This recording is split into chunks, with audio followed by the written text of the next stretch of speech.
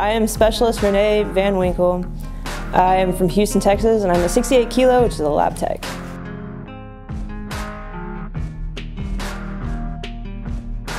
I came from a big hospital, so it's a big change coming to a clinic. It's a lot more of a closer community. Everybody kind of works together and sticks together.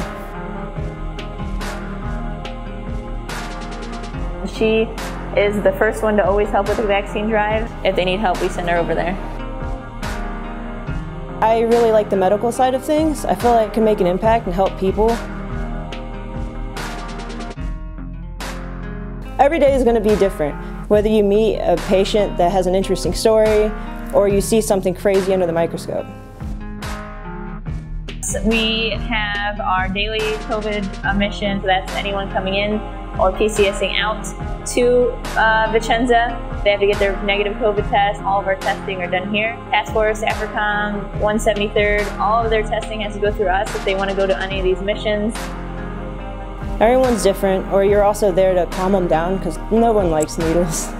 It's the hardest part, and it's kind of hard when you have to, stick a kid, and it's not easy. But you get to meet some really interesting individuals. What I like best about my MOS is it's not only helping the Army, but also helping the whole community.